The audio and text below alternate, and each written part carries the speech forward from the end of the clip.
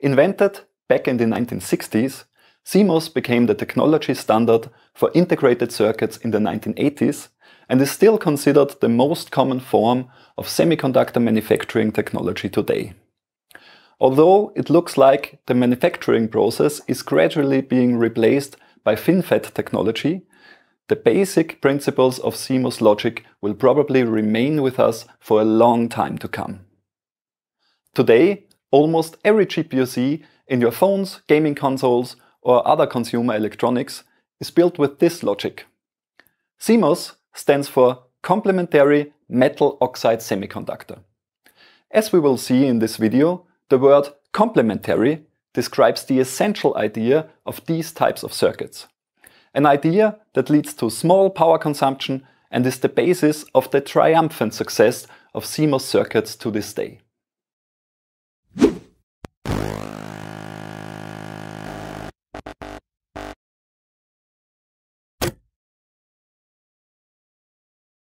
For this video, you should know some basics about MOSFETs, so if you want to catch up on these topics, you maybe want to have a look at some of our other videos first. Now let's start with some basics. CMOS circuits consist of pairs of MOSFET transistors, which switch at opposite input levels. Hence, we need NMOS and PMOS transistors, which have many different symbols. For this video, we will use these two simplified symbols because they convey all the information we need for our circuits. The first logic circuit we want to have a closer look at is the inverter. We will approach this problem first with a simple circuit consisting of a resistor and a MOSFET, after which we will have a look at the advantages of CMOS technology. As its name already suggests, the inverter inverts the input signal at the output. If the input level at the NMOS is high, said NMOS transistor will switch on and will pull the output potential to ground, or low level. The supply voltage will cause a current to flow through the resistor, resulting in losses.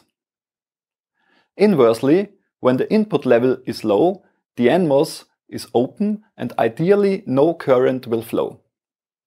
Since there is no current, no voltage will drop at the resistor and the output is therefore pulled up towards the supply voltage. Logic circuits, similar to this one but with bipolar transistors, were used for the moon landing in the Apollo guidance computer in the 1960s. This resistor transistor logic, or RTL for short, had some significant drawbacks.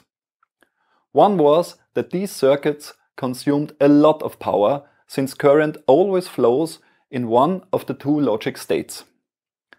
A large resistor would help, but this reduces the possible output current on the one hand and consumes a lot of chip area on the other, which is why RTL cannot be built as small as CMOS.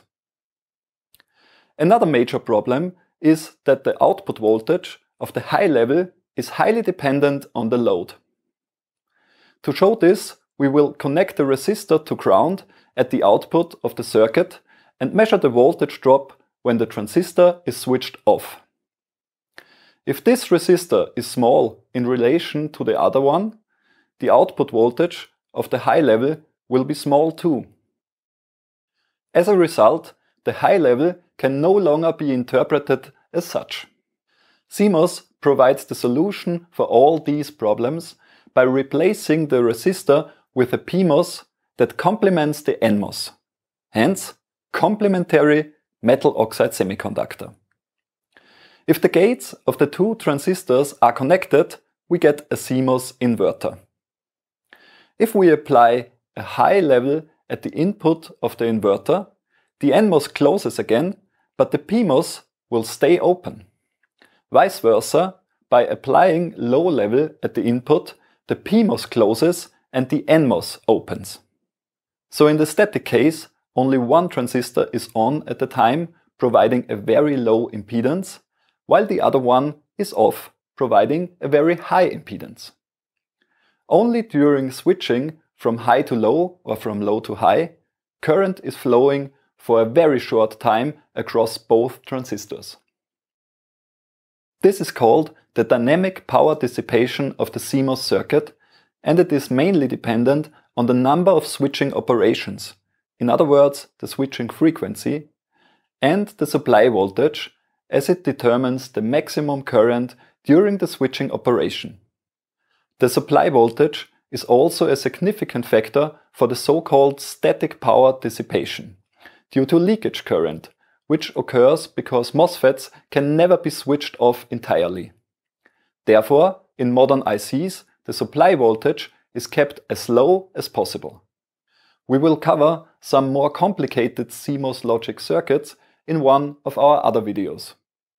For now, let's talk about another important concept, also combining two complementary transistors, known as transmission gate. These circuits are used as a kind of circuit breaker and can conduct or block in both directions, depending on the control signal. The transmission gate is composed of an NMOS and a PMOS transistor connected like this. Strictly speaking, the circuit needs an additional inverter, which, as we already know, consists of two additional MOSFETs.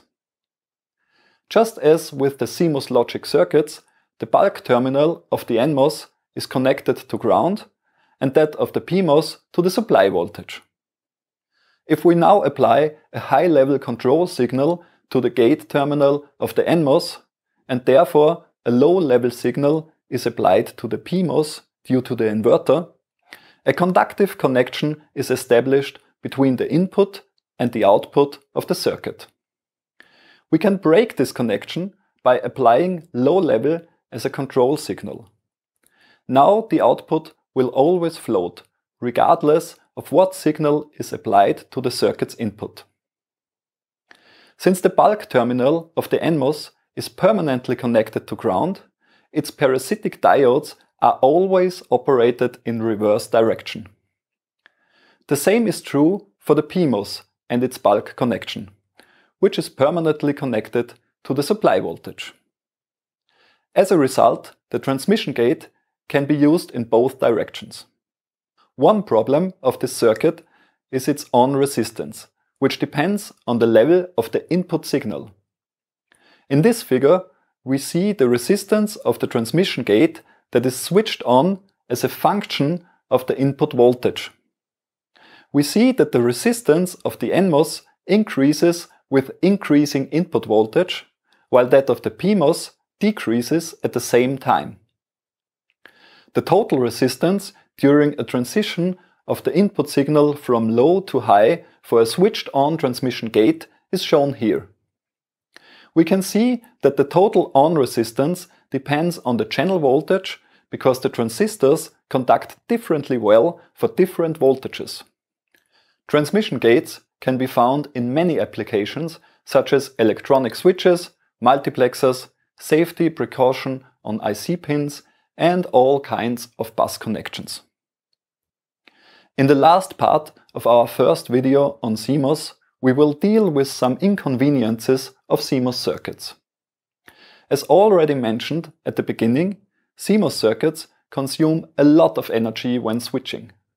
The resulting losses are called dynamic losses and are linearly dependent on the switching frequency, as well as the load capacitance, which is usually caused by the gate capacitance of the subsequent logic gates. The dynamic losses also depend quadratically on the supply voltage, which is a very good reason to keep it as low as possible. A second factor is the static loss of the CMOS circuits. These are linearly dependent on the leakage current of the MOSFETs, which increases with increasing channel width and the supply voltage. Today, static losses pose a huge problem, accounting for over half of the total losses since the invention of the 50 nanometer technology. These losses cannot be avoided in CMOS and will probably lead to a technology change as with FinFETs or similar processes in the long run. A second inconvenient fact about CMOS circuits is their sensitivity to overvoltages. This problem has been overcome to a certain extent by technical progress in protective circuits. Nevertheless, let's take a brief look at how the problem of the so-called latch-up arises. If we look at the physical structure of a CMOS inverter, we can see some unwanted parasitic components within it. The different N and P doped wells create parasitic thyristors which can fire due to an overvoltage and destroy the CMOS inverter.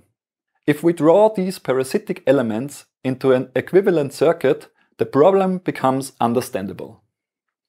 Here we see the parasitic thyristor T1, which can be ignited by a voltage spike at the input of the CMOS gate. The resulting current flow creates a voltage drop across resistor R2, which in turn ignites thyristor T2. The voltage drop that now occurs across resistor R1 causes thyristor T1 to open even further. This causes even more current flow through R2, in turn causing T2 to open further, and so on. The process can no longer be stopped and leads to a defect or the complete destruction of the CMOS gate. One way to protect the CMOS device is to add additional diodes to the inputs and outputs. These start to conduct in the event of a positive or negative voltage peak and can thus prevent the CMOS device from being destroyed. However, these additional diodes also mean additional load capacitance and additional leakage current, which unfortunately in turn leads to higher power dissipation. This short excursion into the world of CMOS circuits should provide an overview of how CMOS logic with two transistors, like the inverter and the transmission gate, are constructed and which problems exist with regard to the power dissipation and protective circuits. In one of our other videos, we will deal with more complex CMOS logic circuits. I'm Michael with the Institute of Electronics. We hope you've learned something today, but anyways, thanks for watching.